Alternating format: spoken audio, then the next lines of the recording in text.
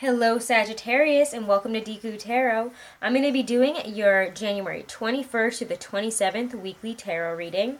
We're going to look at your general energy and the general messages with my Aquarian tarot deck for you guys. Alright, Sagittarius. This week we have the Leo full moon in total lunar eclipse, where the sun is in 0 degrees Aquarius, the moon is in 0 degrees Leo on the 21st, or the 20th into the 21st. Check out my Leo full moon in total lunar eclipse video. It talks a lot about the energies. And again, these energies, the things that have been coming up last week, this week, they will continue on for the next 6 months forward. This whole process that this eclipse is bringing in, the energies, the situations, revelations, it's going to be changing it to the next 6 months forward. It's kind of preparing us for that Uranus and Taurus. And again, I really recommend going to check out that video if you have not. Okay, guys? All right, Sagittarius, what is our energy this week? What is our general energy this week? And what pops right out is the Ten of Pentacles, which is pretty nice. We're feeling a deeper sense of security in our home base. We're probably feeling also very abundant, very secure with our family life, our home life, really comforted. It does feel like we're coming to a culminative end here in a situation as well, because the Ten of Pentacles tends are usually culminations, ends of chapters, ends of cycles. And the Ten of Pentacles, it also speaks of a great amount of abundance, of feeling really steady and comfortable because we have accumulated wealth. We have accumulated, a situation of comfort in our family matters and contentment, Again, it does feel like we could be gaining a lot of money out of nowhere as well, and feeling, then this money is going to last. Again, Ten of Pentacles isn't just like quick energy, it's lasting, building energy, the money and prosperity that doesn't just disappear. So we could be feeling a lot of energy like that this week, or, feeling, again, very comfortable in the home, very prosperous, or having prosperity and abundance kind of roll in for the long term here, ending a cycle of hard work and suffering, maybe. Just get some water. Alrighty, let's see what we get here for your weekly messages. What's coming in this week for my Sagittarians? What will be happening this week for my Sagittarians? What will be happening in their lives this week? Energies for January 21st to the 27th of 2019 for my Sagittarians. Getting the Tower reversed.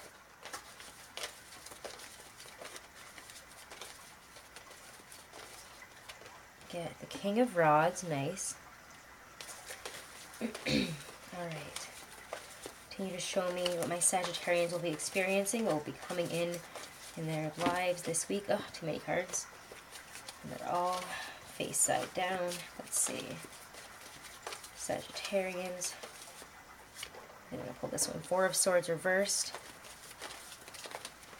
Sagittarians for 21st to the 27th of January. We last get the Fool. I almost wanted to put it on its, reverse. So let's get some clarifiers, because that has an interesting message there to me. Okay. Wow.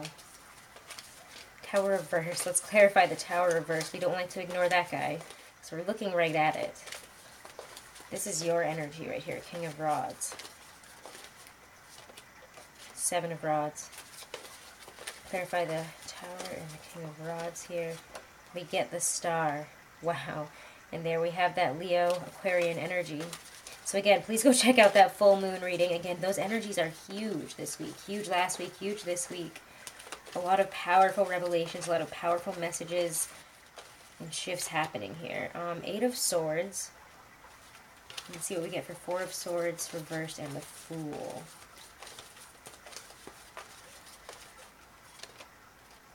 Seven of Pentacles. And this has shown up many times this week, actually. So check out the readings for your Sun, Moon, and Rising. We have a lot of repeating cards here, honestly. A lot of messages that I feel like are relating to other messages for other signs here. It's really interesting. The Tower reverse, though, wow, what an energy there.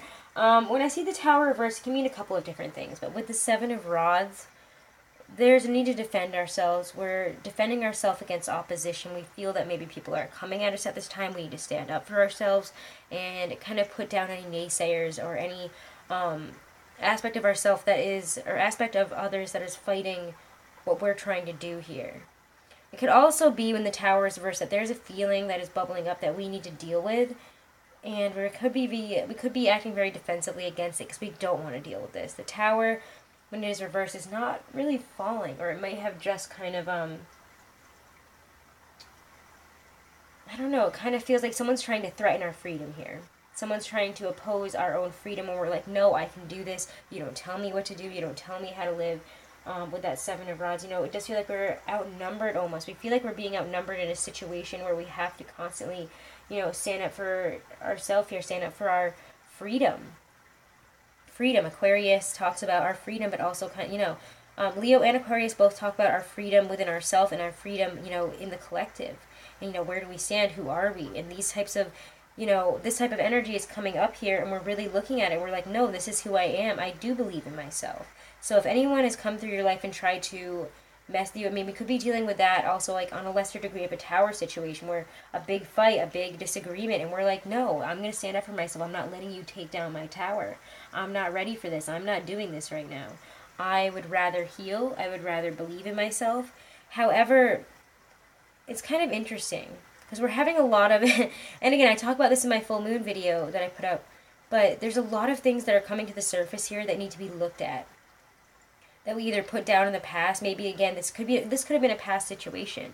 We could be looking back at a situation where we were opposing, the coming down of a tower, honestly, and tried to heal past it, tried to get through it because we're like, no, right now is not the time to deal with this. But the Four of Swords reversed and the Eight of Swords kind of tells me that we're impatient to move beyond something. We're impatient to get somewhere, to have this new beginning. But we haven't done the work here. We haven't worked on this. We haven't reviewed this. So whatever this Tower situation is, it feels like something from the past is coming up here again. A situation, a cycle. And again, I feel like we're having all these things that are cropping up that need to be reviewed at this time. It's coming up for all the signs. Again, this eclipse energy is bringing up things about ourselves. This is about you. This is more of an internal struggle than somebody's opposing you externally. This is very internal. This eclipse energy doesn't mean that someone's going to come running to you and offer you this and do that. Don't expect that kind of energy right away when this all strikes, and even in this week. It's kind of like the lightning struck, and now we're getting these revelations. We're getting these sorts of, we're getting information or just knowledge, even just through ourselves, just understanding situations from different points of view here. Situations where I feel we have been blocking ourselves. Because the Eight of Swords says, if you take off this blindfold, you can see your way out of this. But we don't want to take off that blindfold yet. We're too afraid to, and we don't even realize that we're the ones who have put ourselves in this position.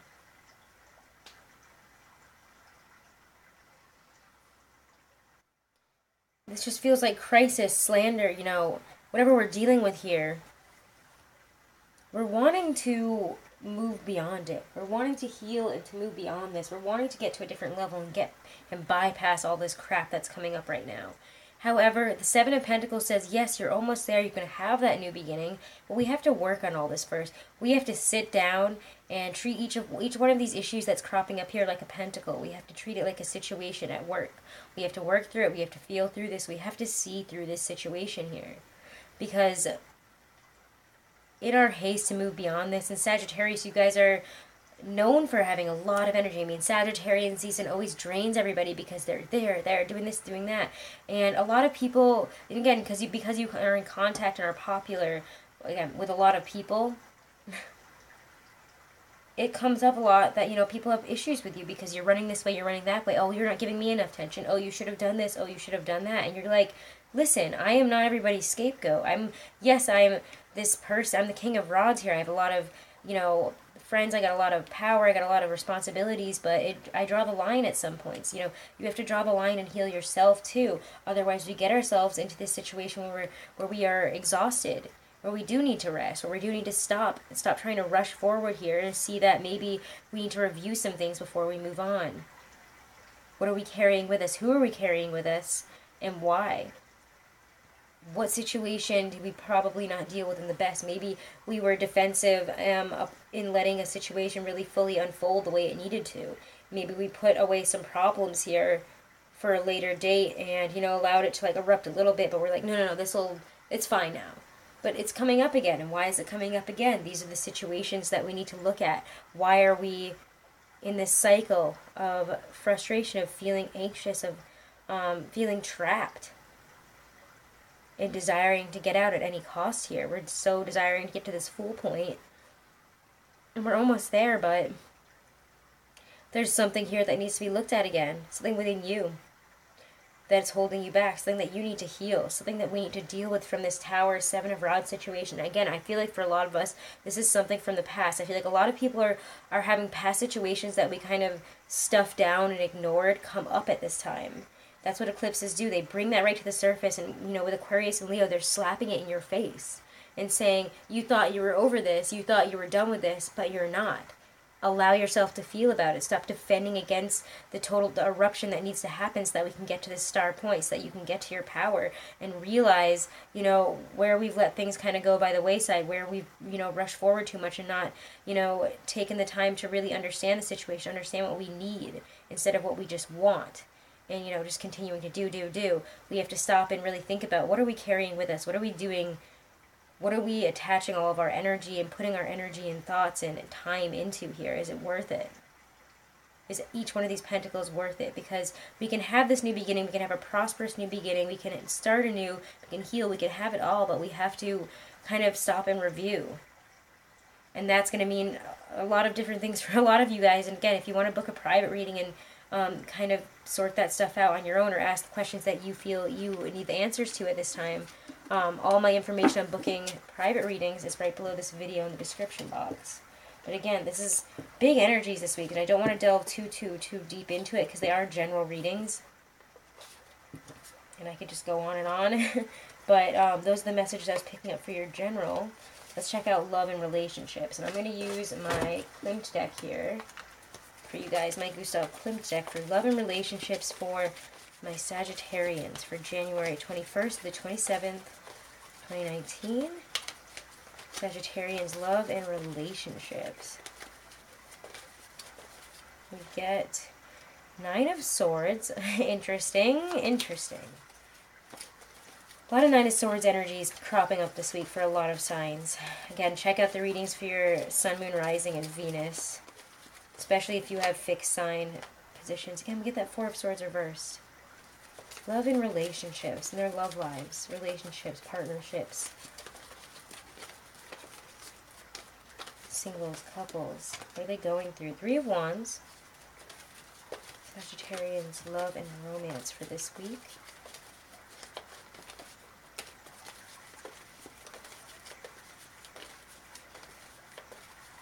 Feeling a lot of impatience from you guys, which is, ooh, okay. Yeah, there's a lot of, these are like all swords and wands here.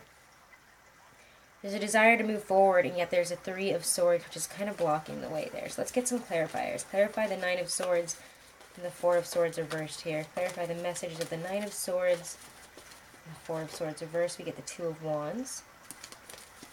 Clarify the Four of Swords reversed to the Three of Wands. Let's bring up these energies. Okay, there it is. Leo in the middle.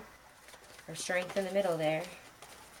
Again, I feel like, again, it's that energy. It's that Eclipsean energy where something is being thrown in our face here. Or maybe even some of us want to attach that sign to it. Could be a Leo. Three of Wands, Three of Swords. What's happening there in terms of love and relationships for my Sagittarians? Hangman reversed. Okay. This is some intense energy. You guys are going through something this week in your relationships, and if it's gonna be a tough week, which it feels like it is here for a lot of you. And again, this reading is not going to resonate with all of you. That's okay. That's why we have different placements, different signs to check out there. Okay. This is some big energy. So the Nine of Swords reversed here. That's harsh, painful, awful energy, in my opinion. You know, it's the Nightmare card. You know, it's trying to liberate ourselves of a worry, of despair, of remorse. We're feeling really discouraged, really lost. Like, we're waking up in the middle of the night and wondering, why are things the way they are right now? Maybe we went through a very difficult time and we're trying to see where things are going. And we're trying to look at, again, if we're in a relationship, we could have been going through a Nine of Swords moment here where we're having huge fights, or, you know, some type of cataclysmic, like, situation here that allows us to kind of look forward on how do we strengthen this relationship. This is what I want from it. If you want to stay with this person, I feel like a lot of you guys want to stay. You want to try to figure out how to work through this here. You have an impatience to kind of move forward, though, and because you're being impatient about it, we're not really taking the time out to really look at the situation, talk about it, and see maybe that some of the problems that are cropping up here within the relationship are our own inner demons, our own inability to, you know, overcome our issues of insecurities, our own strength and confidence in ourselves as well. Is often what I see. You know, we may not be thinking clearly, again, because that's what I want to say. Do not make any huge decisions the week before or after eclipses or full moons or new moons. It's just a bad idea. The energies are all over the place. You know, it's going to be really intense, especially because it's so intense right now. Don't make any huge decisions. Again, we're not thinking clearly. It's really the energy that I get here. We're wanting to move forward, and this situation has jaded our thinking. We're in an emotional state right now. We're all in our heads, and we need to ground ourselves more in reality. We're all thoughts and feelings, and I gotta communicate this, I gotta feel this, because this hurts right now, and I need this, and like, it's all urges and and we need to, we need to really focus more on grounding ourselves and taking that time out, because the Hangman reverse here says that we're not taking the time out that we need to. We're ignoring the call to look within, to take, you know, a step back here and review what has happened, to talk about it, to work things out, to go kind of into recluse about the situation, because there's a Three of Swords and a Three of Wands. So it feels like, yes, we want to move things forward here, but it's heartbreak. If we want to move forward through this, we have to take the time out. Otherwise, we're, you know, treating this like it's nothing, and we can just, you know, oh, this sucked and everything, but let's just move on past it and keep on going. This is where I want to go. Well, if you want to go there, we have to put in the work now. Okay, so this looks like a, you know, a watershed moment in a relationship for somebody out there, even if this is one Sagittarius, or this could resonate with all of you. Some of us here that are single, I'm getting, you know, again, that we're trying to rush forward because we don't want to be alone. We don't want to feel alone and worried and, you know, upset. Things haven't been working out. So instead of really putting thought and effort into ourselves and what we need at this time and why that might not be working because of what's within us and the energy that we're giving off, we're trying to rush forward and rush through this. But in reality, by pushing forward on something that isn't ready to be pushed forward on, something that we need to take a step back from, garner some strength here. Garner some, oh my god, I can't speak right now. Garner some, you know, gather some strength here, gather some, it's like you need to be more confident in yourself. You need to believe in yourself here. You need to see that whatever you're worried about, whatever stops you from having healthy relationships, is a need to slow down and look at it within you. And it's going to be different for everybody. I can't tell you all, like, why, you know, if you're single and you've been single forever, why you are, like, sometimes you're just not in a relationship, but that's okay. But we have to love ourselves, you know, through it. And we can't be feeling the heartbreak again and again because things aren't turning out the way we want to. Why aren't they turning out the way we want to? Are we chasing relationships and people and ideals that no longer serve us or that are not healthy for us? We have to look within here. We're being asked very strongly to slow down and look within at this time, despite, you know, the push to push forward. Because there's going to be a push to run away and live in fantasy and do this and do that. We can just, you know, skate over this. You can't do that. You can't do this time. And if you do, you know, it's going to be your undoing this week. This energy is very important that we open ourselves up to it and really try to learn from it. Because again, these things that are coming up are huge. They're huge for all the signs. So again, check out your other readings for the week. They might have some really important messages for you. All right, let's get a message from Spirit for my Sagittarians for January 21st to the 27th of 2019.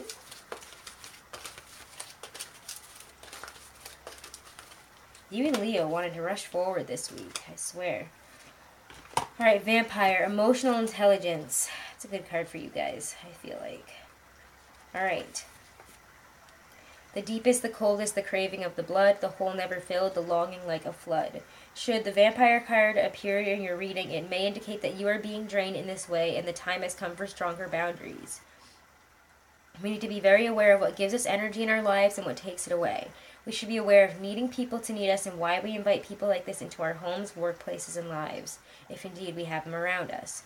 Developing the emotional intelligence within ourselves helps us defend against this kind of emotional and psychic attack and enables us to foster healthy, equal relationships of all kinds. So again, we need to really look at, again, what takes our energy this week. And I feel like that, again, came up for you guys several times. What are we putting our energy into? And we're letting it drain us. We're letting situations and things that we keep trying to push forward on drain us. Or, again, we could be draining situations by pushing too much.